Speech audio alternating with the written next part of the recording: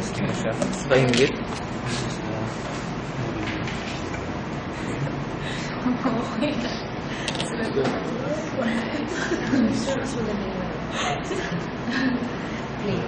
Maganda rin. Hindi, kasi wala akong step 2 eh. So hindi ko na palitaw yung grade niya. If you did the yung step 2 na may pause, you don't have to show the the line. Oo. Di ba ang step 1 natin foundation color. Step 2, maglalagay ka na ng darker shade. Medium, di ba? Mas maganda pag so even if wala na. Maganda rin yun. Mas maganda yun. Hindi mo na kailangan lagyan ng line. Okay. Next. Sir, pag gano'n, yung kailangan pilihan namin na tiles na darker dito banda sa gitna na tapos nag-fade or any lang talaga? Mas maganda siguro wag alternate na magmumukhang checkered pwedeng tatlo. This one. Chess. Tapos somewhere dito. That's it. Siguro dito konti. Tapos yung let's say for the wood, you don't have to draw the grain. Kasi parang tingnan mo sa actual picture, minsan yung graining na hindi mo na siya makikita sa liit. Depende kung if you have a bigger perspective. Siguro if you're drawing siguro mga 20 by 30 na board, pwede, you can show the wood grain. Pero sometimes, let's say for the cabinet and for the wag na.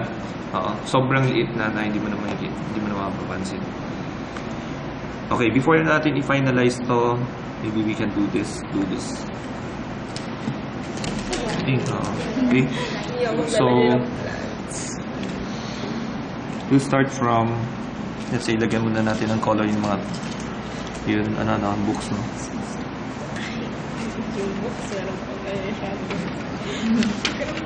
Pero dapat light lang, okay? And then... Reflection na yung books.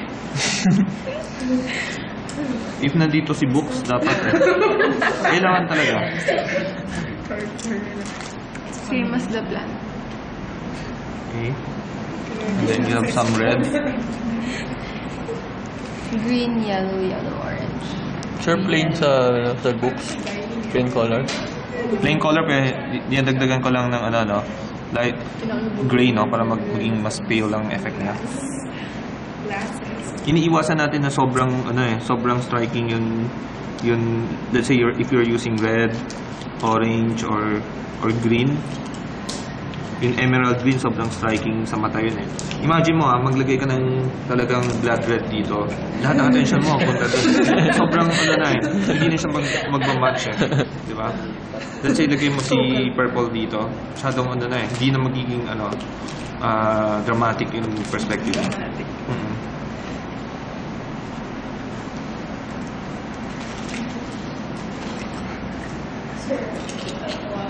Markers. Bright markers paano mo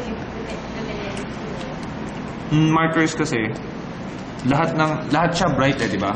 So in wall mo should be balance lang siya. Kung markers lang gagamitin mo lahat. Bright. Bright talaga siya. Hindi mo siya pwedeng ipamadal yung markers. Pwede. Dinadagdagan ko ng konting gray. Tapos dapat mas dark yung shadow mo. Hindi ko na Tuturo naman sa inyo ni Nikki, markers. So, marunong ka mag-color. So, ikaw na lang magturo. Dahil si Nikki mas magaling. Okay. You're the designer ka talaga. Master. Archi talaga. Actually, even before nagtuturo na ng watercolor for architects. Wow. So dito, you have to show the shadow here. Ito ganyan. Okay. So paano siya? Si cabinet may shadow yan Okay. This ganyan. Okay. So from here to here, darker color ng wall. Okay. Yung triangle portion na to, itong corner na to, dark brown. Okay? Clear Where's it? Sige. Supposedly, mas maganda walang You don't have to show the pencil line, pero para at least maintindihan nyo. So, pag ganyan yan. So this is darker gray, no? Ng wall, no? And then, itong maliit na to, ano yan? Dark brown. Dark brown, okay? And here, Yeah. Boy. wall, okay? Yes.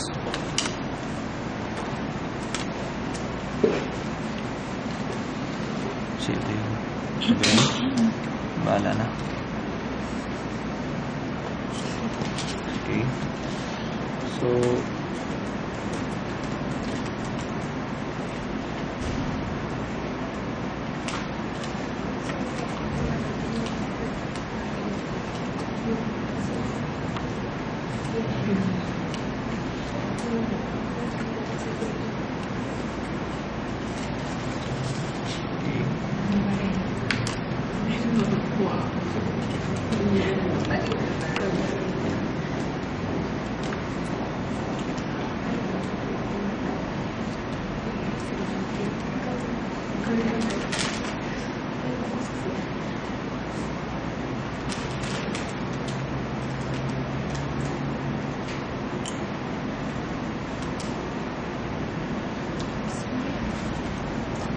okay.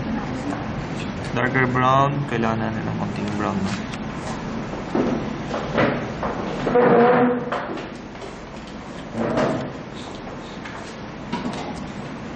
Taas lang, ah.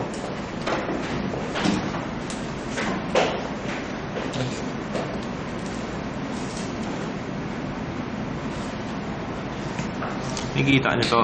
So this should be darker. Okay. Saka na yung shadows mamaya. Okay. Shadows. May shadows pa. Furniture piece yan eh. So kailangan detailed yung gagawin nyo. Pero plants lagyan ng shadows. Ihuli ko sa plants.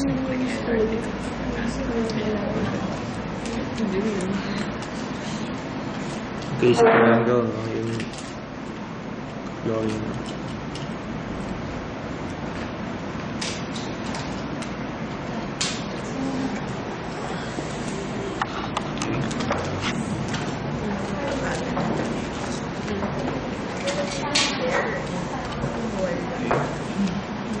So next, we can put pwede natin gawin si plants, no? Pero for me, since nasa side na siya, so parang ano siya eh, parang unfinished look ang effect niya. Para mas maganda. Okay? Yes, mas maganda unfinished look. Mas maganda unfinished look. For the plants. For the plants. So basically parang ganyan, no? Yung right side, yan yung detail. Left, mas light na. Submit ko na sir. Ba't pa sa finish final grade? Sir, may witness kami. Naka-video. Hindi mo sinasabi, napakabiligap kami. Eh, marami na akong tinanggal, ah. Tinanggal na natin si cabinet, tinanggal na natin yung plants, di ba? So, sa nila pa. Easier na. Magandahan ng unfinished look. Green and, no red. Green and brown. Green and brown. So that's olive green.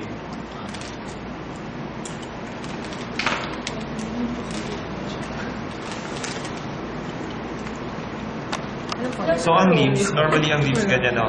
As much as possible, let's say leaves natin. And brown. Green and brown. Yan, leaves, diba? Okay. Okay. Ang gusto natin, we have shade and shadows, no? So basically, minsan yung ganun yan, okay? Basically, this should be light, this is light, this is medium, medium, medium, medium. Okay, if this is medium and medium, dilitaw na tong portion na to, ng petals. Okay, so kailangan nyo gawin to, kailangan gawin to. Paano yung olive green? Brown and So, actually nakalimutan ko na yung color dito, no? Pero let's say, unahin natin si yung baba.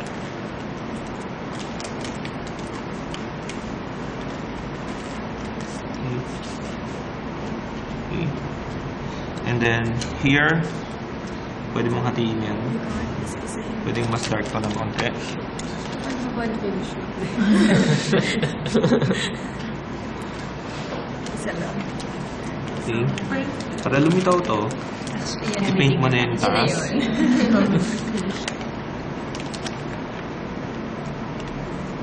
Okay. Galing ko rin mga fingers and Okay. senior. Para lumitaw yung portion na to, paint here. Mas maliit eh. Okay. Hindi ba pwede sir ganun? Hindi ganun kabilis yan, ah. Sure, hindi pwede random na lang. Subukan niyo muna. Balikan niyo ako. Hindi pala sa pwede sa Diba? So, ito yung second coating. Nakuha niya. So, kailangan pakita mo to. Kahit na yung iba hindi na ganyan ka-detail, at least yung center portion, meron kang isang portion na detail. The rest, pwedeng blur na ng konti. Okay lang yun. And then, pwede ka nang tumalon. Okay. Here.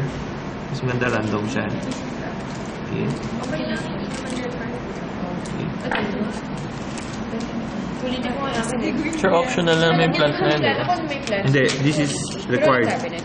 Sure, sabi mo dati. Optional ba to? Yung optional yung Sure, yes. required. Sure, sabi niya yun. Mas malinis na tayo. Ah, okay, sorry. Sabi mo nandun. Or, either or. Pwede na. Pwedeng ito, pwedeng ito. Ang galing. Sir, pag complete ka, higher grade.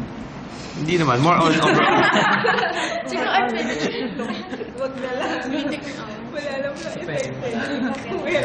Pwede mo meron lang. Okay, this one, since nandito yung light, paint mo yung center. And cabinet. Okay, Bonus pag may iwasan mo para makita yung... pag kompleto. Bonus pag kompleto. Okay. Ito na dito. Sir, anong mixture ulit ng colors? Yung first coating, ano siya eh? Brown. No, lighter. Pwedeng yellow-green. Yung first coating, yung pinaka-coat. I mean yung second. Second coating, olive green. So, brown and blue. Brown and green. Green and ano. Yung una, light green, Tapos yellow. yellow, and orange.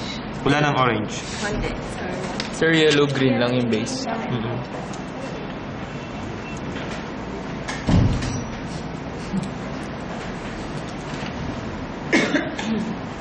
Hindi pwede sabi na sumagawa siya. Craft.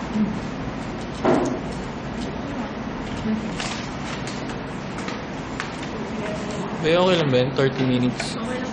Pwede naman siya patuloy. Pwede ba? Kalimutan ko. Sige, bibilisan mo na. Naantok na kaya. Sorry.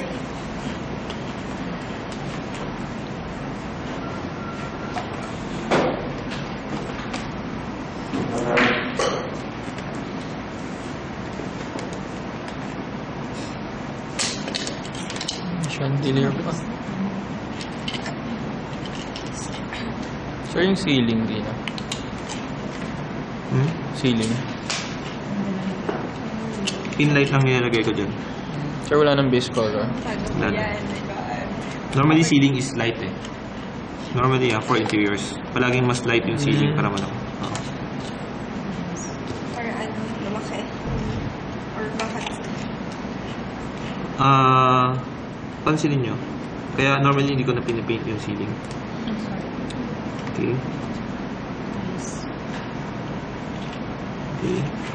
May lips tayo dito. Si black and white. Pwede rin naman eh.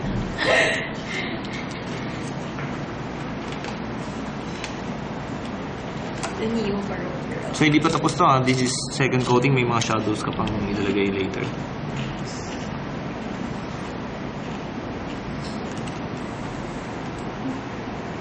Yeah. Low bat. Okay. And then next, si base na. Yun, pat pala. So, darker brown.